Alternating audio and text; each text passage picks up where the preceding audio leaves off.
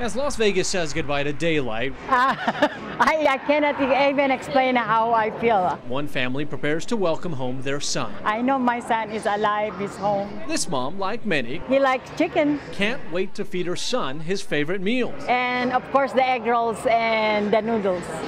Balloons in a crowded baggage claim, posters made with love, It's 5:30, so he'll be here in about 15 minutes, I guess. and a proud dad checks the time. Minutes that seem to drag. I just looked at the arrivals board, and it's on time. Coming home from his third deployment,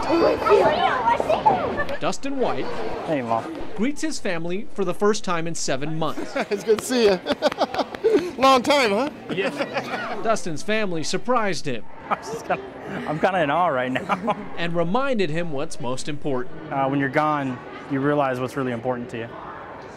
So, and family is one of those things that's something you got to take care of because you only get it once. Getting off the plane, Dustin learns of the bombings that took place in Libya, and having just returned from a war zone, he's sad to know that the U.S. has taken military action against another country. Now he waits to find out what that means for him and his family. They call, you go, and you deal with it the best you can. I hope he don't have to go back. I think he did enough 3 times.